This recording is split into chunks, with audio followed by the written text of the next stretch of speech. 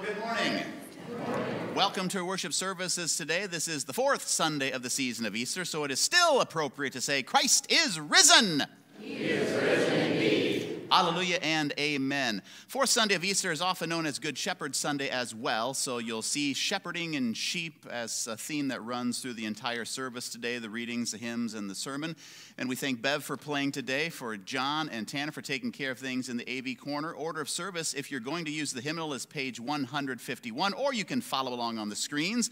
Also, we have a big happy Mother's Day for all you ladies. We celebrate all ladies today, and we wouldn't be here without our moms. Makes moms very important. And with the big Supreme Court leakage of the Roe v. Wade that has come out, no matter how it is argued, as Christians, we are always in favor of life, and abortion always tragically ends up ending a human life, no matter how you wish to argue it. So whatever the government decides is irrelevant, as Christians, we will practice our faith regardless. As far as other things, we also have a youth outing to the Iowa Cubs game on May 20th. Information is in the bulletin on that. Vacation Bible School is also coming up. We are going to need volunteers for it because we're anticipating it to be larger as we keep coming out of COVID more and more. Fellowship area left-hand side is a paper sign-up sheet. There's also a sign-up Genius link in the bulletin that you can click in the emailed version of and sign up there. And if you cannot be here every day for Vacation Bible School, that is fine. Please indicate that, and we'll plug you in wherever we can. As far as other things, there's a large announcement in the bulletin on the church mailboxes. That's kind of a dying medium of conveying information, but if you're interested in still having one, check out that information in the bulletin, and we'll get that taken care of. We also have the Mission Central sign-up for July 9th being available today in the fellowship area. If you have not been to that little place outside of Mapleton, Iowa, it is well worth the trip. I encourage you to go and experience the largest mission-supporting agency in the Lutheran Church Missouri Synod.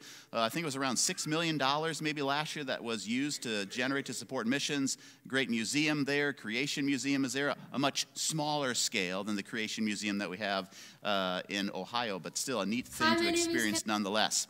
We also have the ladies of our church, the Beautiful Women in Mission, local LWML chapter, sponsoring another in-gathering for the Orphan Grain Train. Information is in the bulletin on that. There are totes in the fellowship area where you can drop off those items for an undie and sock Sunday. I was moved today, so I took off my underwear and placed them in there already, so we're ready to go for that. No, I didn't do that, of course.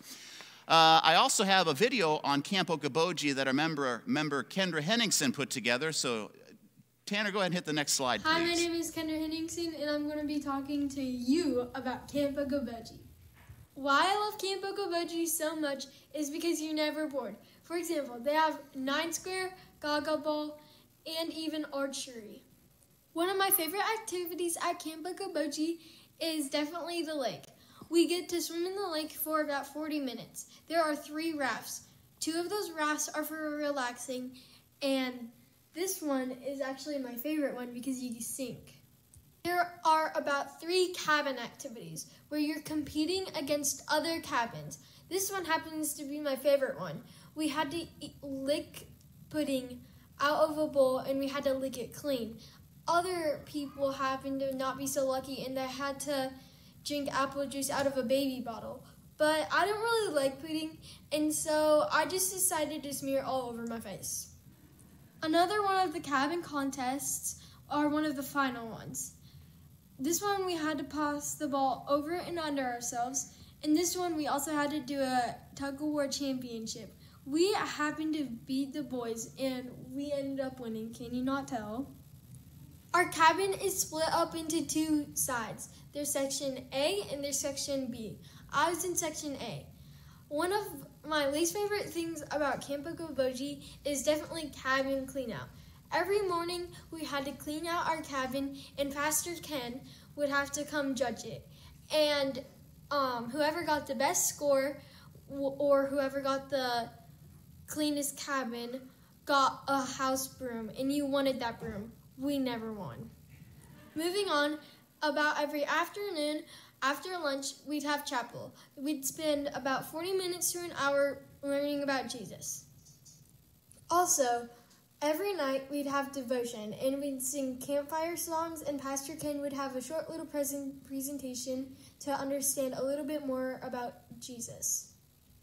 Also, there'd be a camp store where we can buy slushies, ice cream, and much more snacks from the camp. And there's also like t-shirts, blankets, and other accessory stuff. Also, every lunch was so good. We'd have breakfast, lunch, and dinner, and it was all very good. We'd also get to choose our own drinks like Hawaiian Punch, lemonade, Pepsi, Sprite, like all those types of drinks. That's why I love Camp Okoboji's lunch. I hope that you get to experience Camp Okoboji. You'll find the registration link in today's bulletin. Okay, how many of you have been to Camp Okoboji before? Not necessarily as a participant, but just have been there before. Yeah, it's a great experience, and so for kids and even family programs, it's time to start getting registered for that. There is financial aid available as well. So again, check the link in the bulletin, and that has information on it. Any other announcements anyone else wishes to make today? Looking around, see these over here. Stick around for second service as well, because the Sunday school kids are singing at the beginning of service. Yes, it'll be right after the first song at second service, so you just stay a little longer and you'll be out right away because you've already been here today. Anything else? If not, please stand up, share a good morning welcome with those around you. Please go out of your way and introduce yourself to someone you may not know.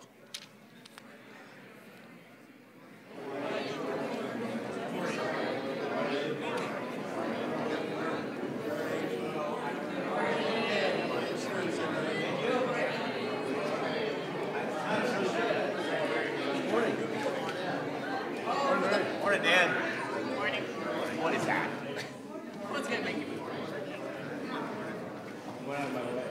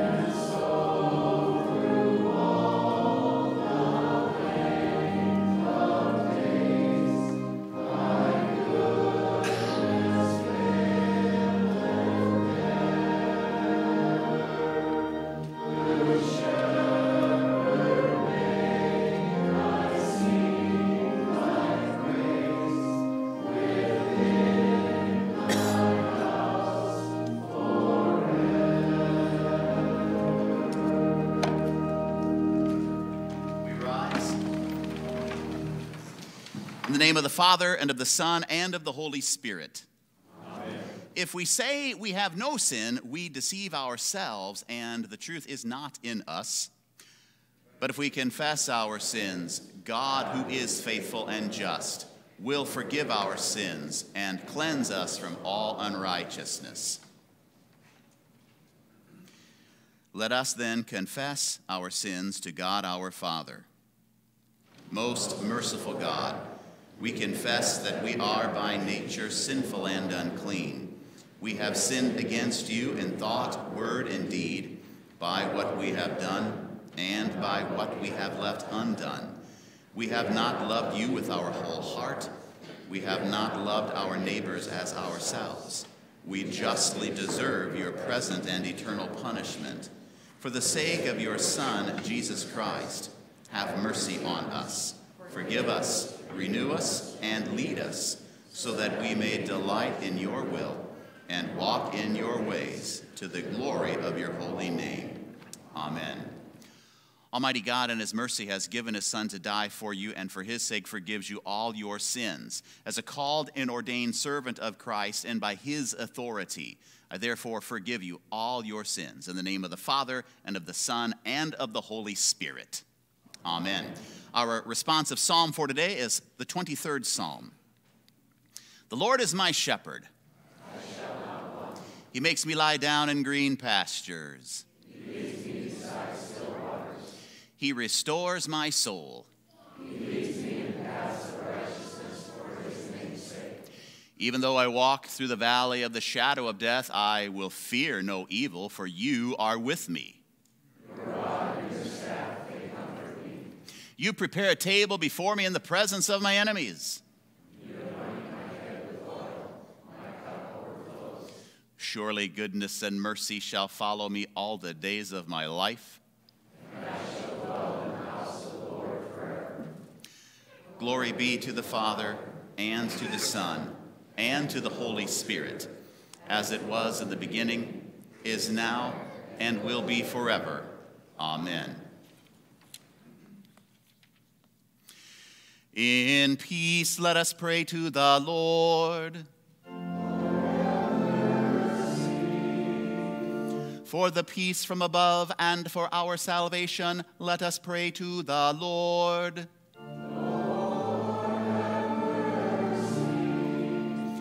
For the peace of the whole world, for the well-being of the Church of God, and for the unity of all, let us pray to the Lord.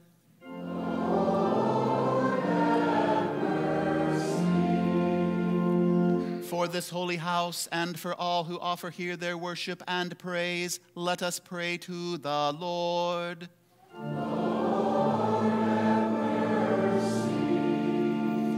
Help, save, comfort, and defend us, gracious Lord.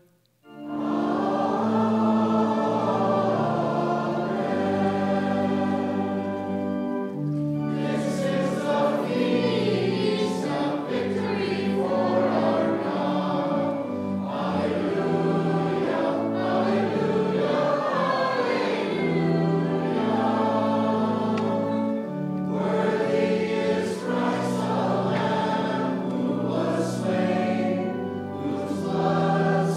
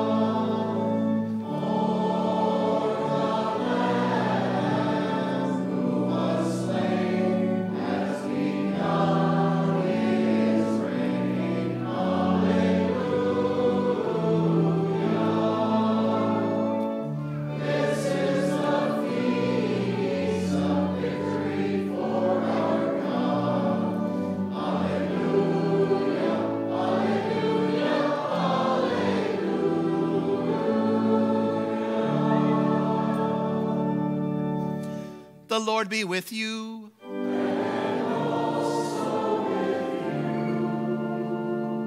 Let us pray. Almighty God, merciful Father, since you have wakened from death the shepherd of your sheep, grant us your Holy Spirit, that when we hear the voice of our shepherd, we may know him who calls us each by name and follow where he leads. Through the same Jesus Christ, your Son, our Lord, who lives and reigns with you in the Holy Spirit, one God, now and forever. Amen. You may be seated.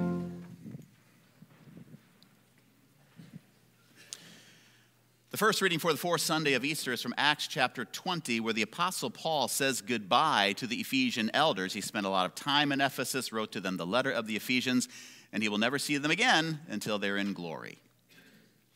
Now from Miletus, Paul sent to Ephesus and called the elders of the church to come to him. And when they came to him, he said to them, "You yourselves know how I lived among you the whole time from the first day that I set foot in Asia, serving the Lord with all humility and with tears and with trials that happened to me through the plots of the Jews. How I did not shrink from declaring to you anything that was profitable and teaching you in public and from house to house, testifying both to Jews and to Greeks of repentance toward God and of faith in our Lord Jesus Christ. And now behold, I'm going to Jerusalem, constrained by the Spirit, not knowing what will happen to me there, except that the Holy Spirit testifies to me in every city that imprisonment and afflictions await me. But I do not account my life of any value nor as precious to myself, if only I may finish my course and the ministry that I received from the Lord Jesus to testify to the gospel of the grace of God. And now behold, I know that none of you among whom I have gone about proclaiming the kingdom will see my face again. Therefore I testify to you this day that I am innocent of the blood of all of you, for I did not shrink from declaring to you the whole counsel of God. Pay careful attention to yourselves and to all the flock in which the Holy Spirit has made you overseers, to care for the church of God, which he obtained with his own blood. I know that after my departure fierce wolves will come in among you, not sparing the flock. And from among your own selves will arise men speaking twisted things to draw away the disciples after them. Therefore, be alert, remembering that for 3 years I did not cease night or day to admonish everyone with tears. And now I commend you to God and to the word of his grace, which is able to build you up and to give you the inheritance among all those who are sanctified. I coveted no one's silver or gold or apparel. You yourselves know that these hands ministered to my necessities and to those who were with me. In all things I have shown you that by working hard in this way, we must help the weak and remember the words of the Lord Jesus, how he himself said, "It is more blessed to give than to receive." This is the word of the Lord. Thanks be to God. Our second reading from Revelation 7 gives us a picture of heaven and the worship that goes on there. After this I looked, and behold, a great multitude that no one could number, from every nation, from all tribes and peoples and languages, standing before the throne and before the Lamb, clothed in white robes with palm branches in their hands, and crying out with a loud voice, "Salvation belongs to our God who sits on the throne and to the Lamb." And all the angels were standing around the throne and around the elders and the four living creatures, and they fell on their faces before the throne and worshiped God, saying, "Amen, blessing and glory and wisdom and thanksgiving and honor and power and might be to our God forever and ever. Amen." Then one of the elders addressed me, saying, "Who are these clothed in white robes, and from where have they come?" I said to him, "Sir, you know." And he said to me, "These are the ones coming out of the great tribulation. They have washed their robes and made them white in the blood of the Lamb. Therefore they are before the throne of God and serve him day and night in his temple, and he who sits on the throne will shelter them with his presence. They shall hunger no more, neither thirst any more. The sun shall not strike them, nor any scorching heat. For the Lamb in the midst of the throne will be their shepherd, and he will guide them to springs of living water, and God will wipe away every tear from their eyes." This is the word of the Lord. Thanks be to God. And our youth worker, Kim White, has her kids' message for today. And Kim, I do have a microphone up here as well for you.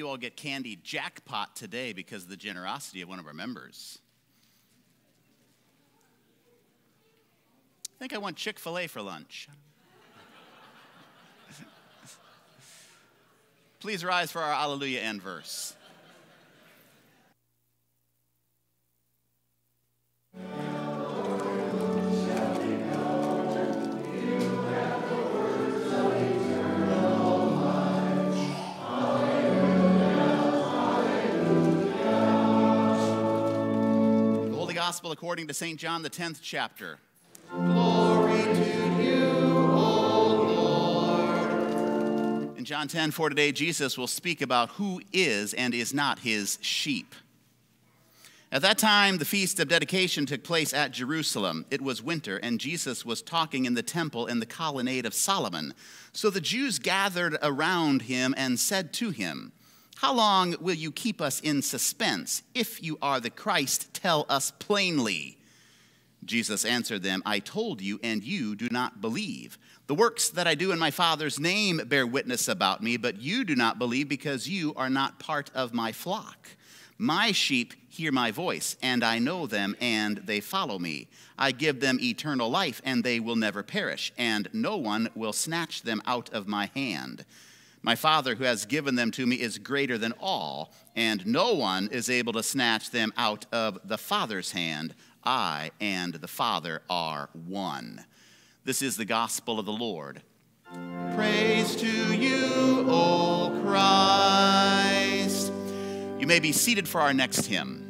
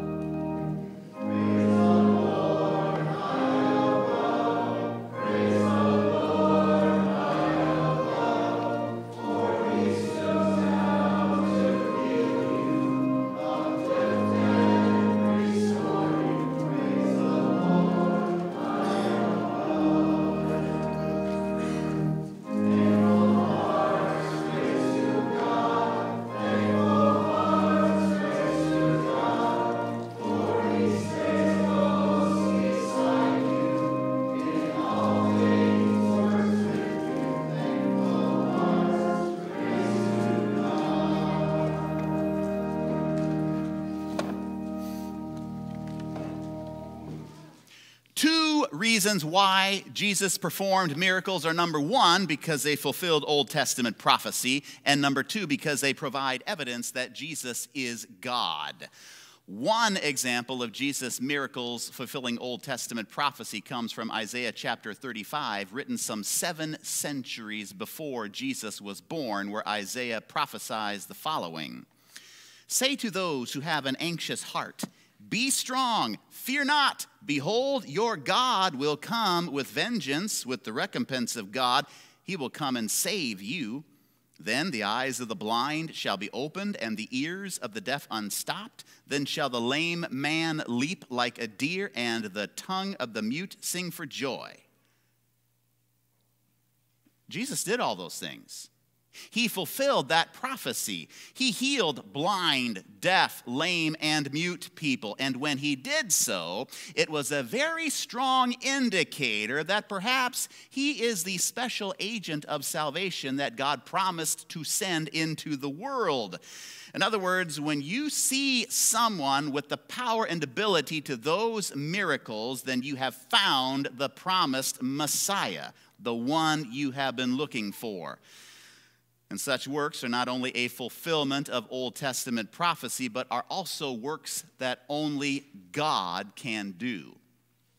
For who else besides God can heal blind people, deaf people, lame people, and mute people, usually just by telling them, "You're now healed"? Only God has that power with his spoken word, his same spoken word that brought the universe into existence out of nothing. And if he can bring the universe into existence out of nothing but the power of his spoken word, well, then he can certainly do lesser miracles of healing people by the power of his spoken word too. And by the way, when there are people who deny that God created the universe by the power of his spoken word, they still have to answer the question of Well, where did everything come from then? Because we claim that all time, space, matter, and energy are creations of God. And since it has been scientifically demonstrated that the universe is not eternal, but that the universe actually has a beginning, a starting point, then we know that time, space, matter, and energy are not eternal.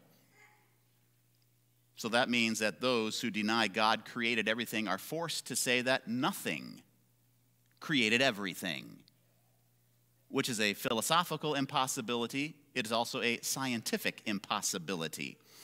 However, a fairly recent theory to help explain the universe is that of the multiverse theory. It is a theory that gets God out of the equation. It says our universe is not the only one out there, but is just one in a series of infinite possible universes that are out there, and we just so happen to be in this one. We got lucky. It just so happens to put us in the right galaxy, in the right solar system, on just the right planet, where everything magically comes together just so in order to make life possible. But the biggest problem with the multiverse theory is that there is zero evidence to support it. It is a theory that has been put out there simply to try and get rid of God.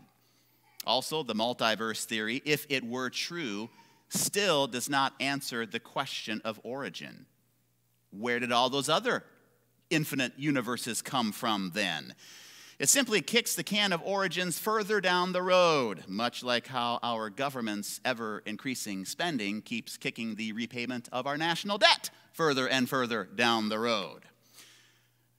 Now, not only does Jesus heal blind, lame, deaf, and mute people to help prove he is God, but he also performs many other miracles instead. He is able to read minds. Jesus is also able to control the weather, as evidenced by his calming of the storm. He is also able to defy the laws of physics by walking on water.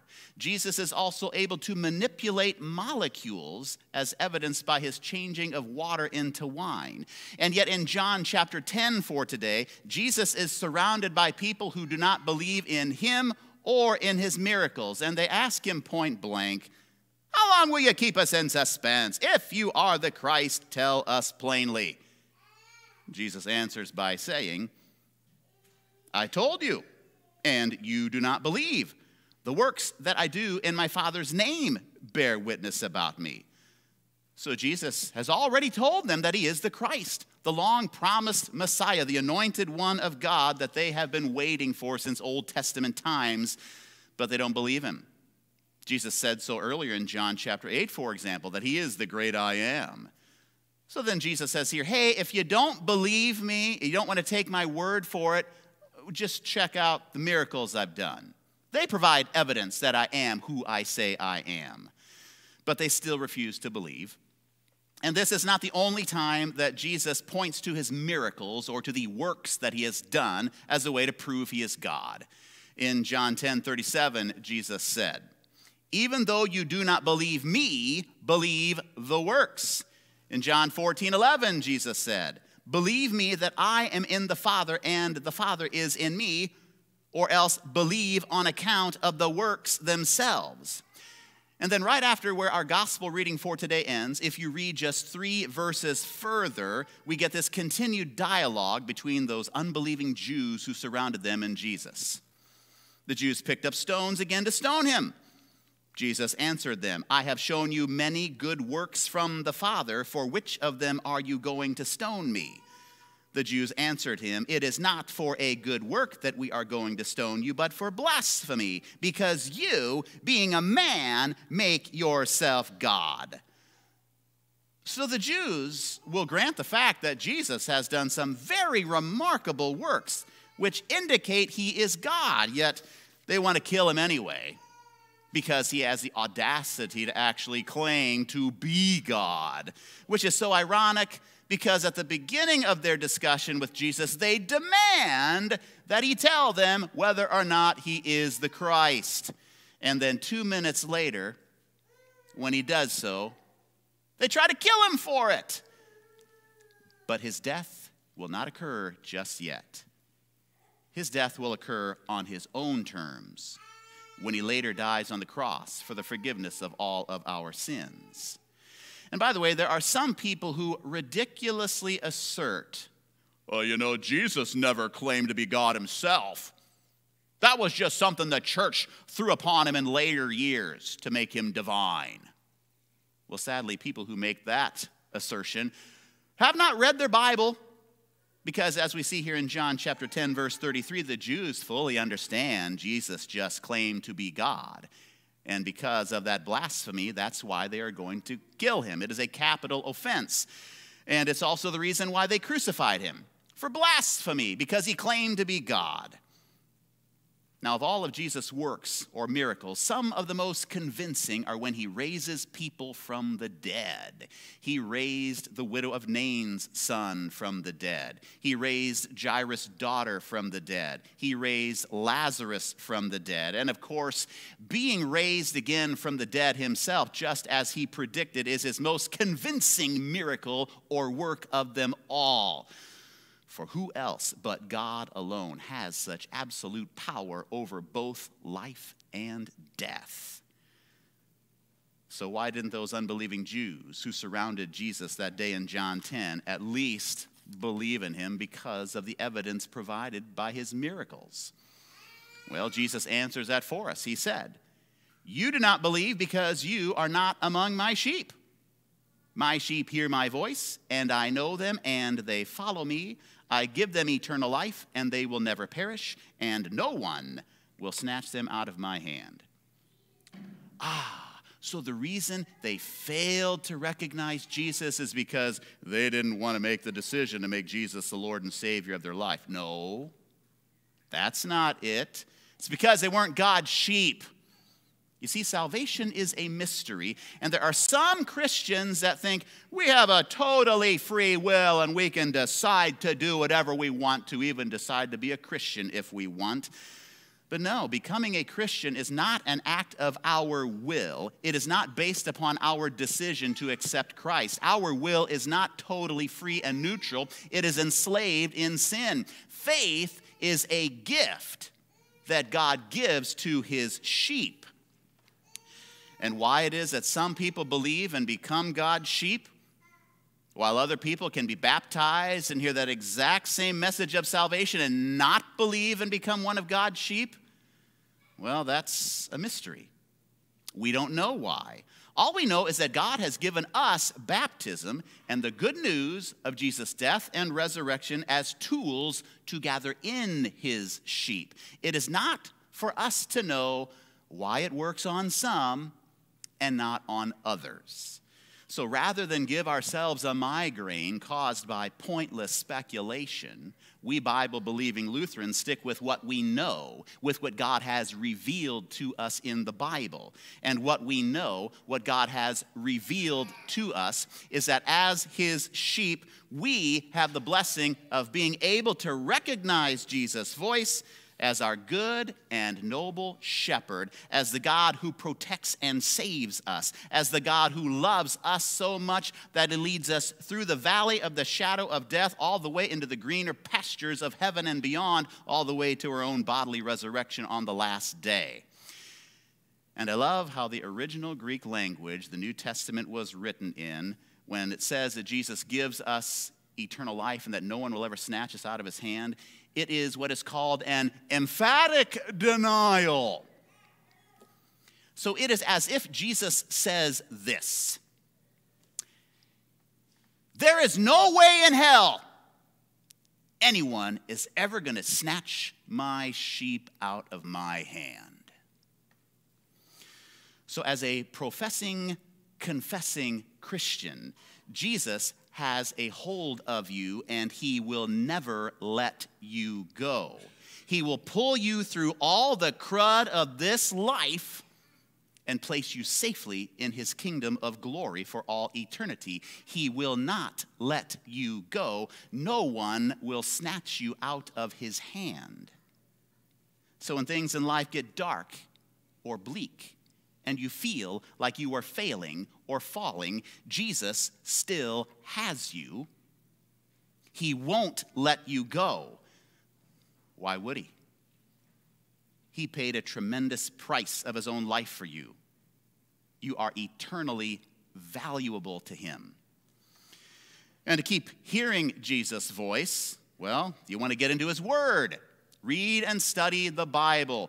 Get to worship. Receive Holy Communion. That's how faith in Jesus is given and strengthened. You don't need to worry about things on his end. He does not and will not waver, but we do. That's why you need to keep hearing his voice by getting into the Word and by getting to worship. And as far as sheep hearing Jesus' voice and following him, sheep in real life can actually recognize a human's voice and know who they can and cannot trust. I remember a bottle-fed lamb on the farm that I was particularly fond of, and I named him Whitey because he had a pure white face.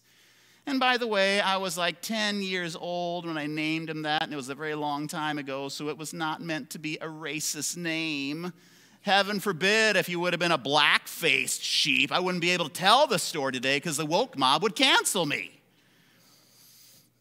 At any rate, after Whitey was weaned off of the bottle, I did not have a lot of regular contact with him, but I could still go up to the fence and call him. I'd say, Whitey! And he would hesitatingly leave the rest of the flock and approach me at the fence.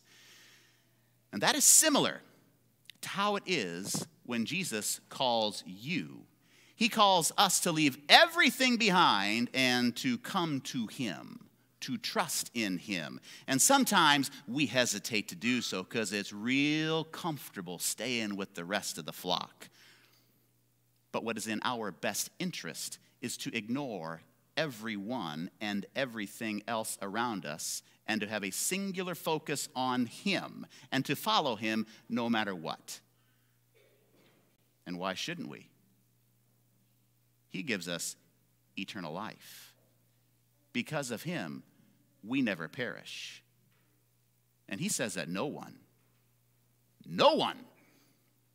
will snatch us out of his almighty hand. In his name, amen. We rise. And the peace of God that passes all understanding, keep and guard your hearts and minds in Christ Jesus. Amen. We confess our Christian faith by reciting together the Apostles' Creed. I believe in God the Father Almighty, maker of heaven and earth, and in Jesus Christ, his only Son, our Lord, who was conceived by the Holy Spirit, born of the Virgin Mary, suffered under Pontius Pilate, was crucified, died, and was buried.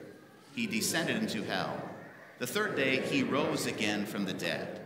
He ascended into heaven and sits at the right hand of God the Father Almighty. From thence he will come to judge the living and the dead. I believe in the Holy Spirit, the holy Christian church, the communion of saints, the forgiveness of sins, the resurrection of the body, and the life everlasting. Amen. And we pray. Jesus, great shepherd of the sheep, by means of word and sacrament, you and the Father send the Holy Spirit into our hearts to give us that free gift of faith, forgiveness of all of our sins, the promise of getting through this life and having life everlasting in the joys of paradise. Not only keep us in the faith, but also empower us to be bold enough to share the good news of salvation with others so they too can be delivered. We also pray for those who have difficulties of health, and we pray for healing and comfort. We pray for Joanne, Lisa, Dave, Lori, Betty, Randy, Lindsay, Don, Emily, Gail, Gary, Tony, Galen, Christine, Pete, Sammy, Will, Pat, Donna, Matt, David, Scott, and all of those who have issues we bring before you in our heart.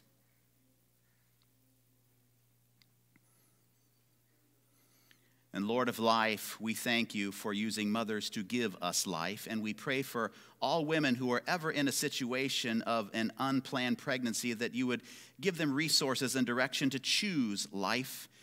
And we pray that abortion would end in this nation, but help us to be reasonable and also understanding when we listen and discuss this topic. And we also pray that Beautiful Beginnings would keep giving great care to the kids and families of our community, that you would bless the Wolf family in Kenya and all other missionaries and church workers and Christians to be faithful to what you say in your word above all else. And we also thank you for Bryce, Alex, and others in the military who do what is necessary to protect the freedoms that we enjoy. And we pray that those freedoms would expand to all areas of the globe, especially in the Ukraine, so the war there can end. Guide all government leaders so they do everything according to how you would have it done. Into your hands, O Lord, we commend all for whom we pray, trusting in your mercy, through your Son, Jesus Christ our Lord. Amen. When it comes to the collection of the offering, online giving available, envelopes can be dropped off in the basket in the back of church, as well as the little white cards in the pews. Please fill those out so we can acknowledge your presence here today. We continue with the offertory.